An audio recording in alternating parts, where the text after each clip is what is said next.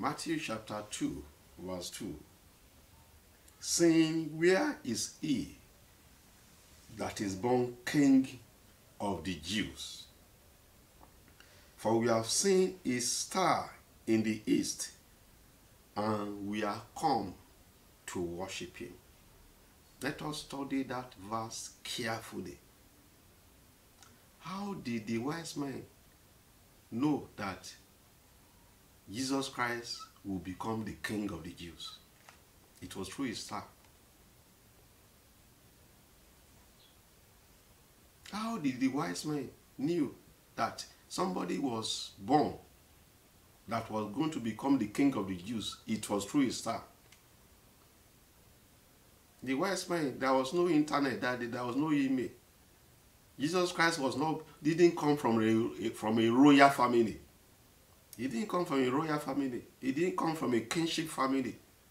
He was born in a manger. He was born by poor parents, by a carpenter father. But yet, some people, thousands of kilometers away, just by gazing to the sky and looking at the sky and tracing the star, they knew that this child that was born this day is going to become a king, the King of the Jews.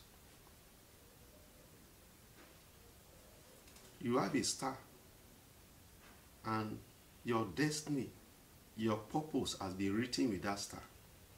Today I command every finger pointing at your star to wither by fire in the mighty name of Jesus Christ. I command every evil being done against your star to backfire in Jesus' mighty name. I command every evil veil that is being used to cover your star to roast by fire in Jesus' mighty name.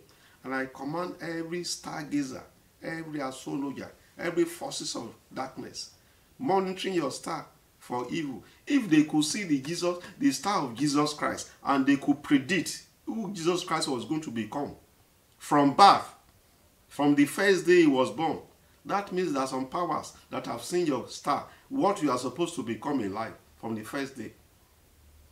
And every witchcraft manipulation against your star, I command it to be scattered. Let the moon, let the sun, let the stars fight for your glory. I command your star to receive power. I command your star to receive fire. The glory that forces of darkness cannot overcome. Let your star receive glory.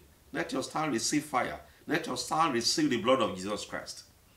Your glory shall not be covered. Your star is your glory. Your star is you. Your star is your purpose. Your star is your life. Your star is your destiny. Your star shall not be covered. Your star shall not be caged.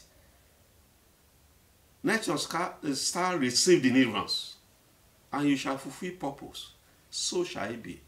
That has been written with your star shall be fulfilled in Jesus' mighty name. Amen.